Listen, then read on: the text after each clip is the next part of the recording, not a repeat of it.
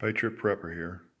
This is first in series of things that I've read and I've added to the list, and none of it's in any particular order of importance, but just additional items that I think will be very worthwhile having should shit hit the fan. First is trash bags.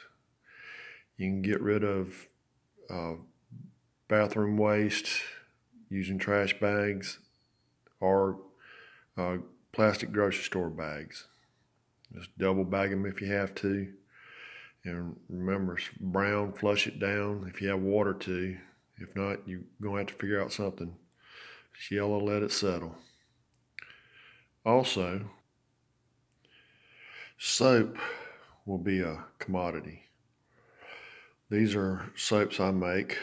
I've got enough soap to wash me for 2 lifetimes should anything happen. I also sell soaps to put that money back into my food stockpiles and different stuff. I have food that I like. I have long-term storage food, and my food is generally on a 2-year rotation, so I've got 2 years worth of food at any given time, and my long-term storage goes longer than that, but you have to supplement that. But soap, I like being clean.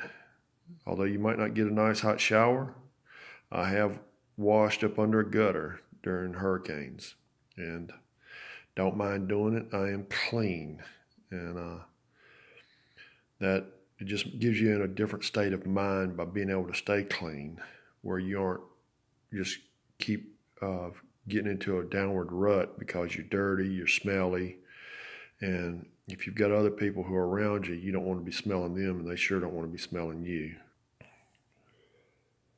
This is nothing more than a vitamin I bought on sale. Not promoting this particular vitamin, but you need some kind of supplement. Your diet's going to change a lot, and you're going to need vitamins to help give you everything you need. You may go down to just 2 meals a day. If you got kids, you're going to have to figure something out on that. If I get a good breakfast and a snack about 2 o'clock, I can go till the next day. And that's just me personally. I'm not recommending that for anybody. You know your body and you know how it works. So it's up to you to make the decision on that. But you'll need vitamins, and you can half them. That way you can get them to go longer, or take one every other day, just as long as you get the recommended nutrients.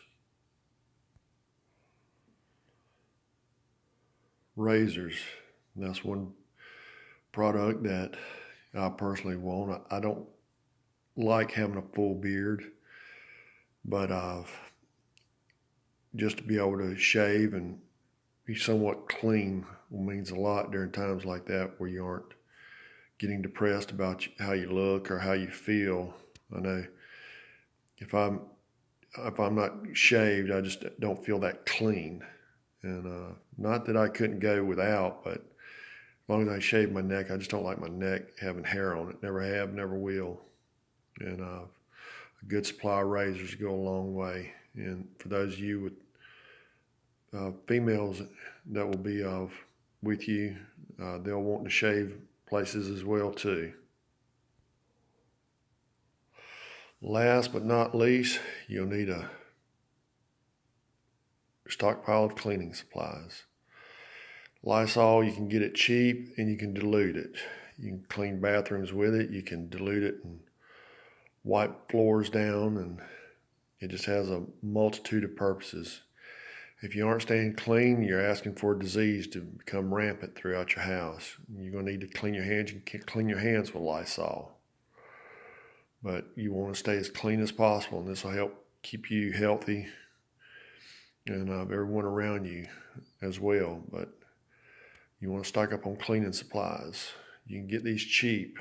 Check out your coupons. And stockpile when you can. Stay alert, prepared, my fellow patriots. Patriot Prepper out.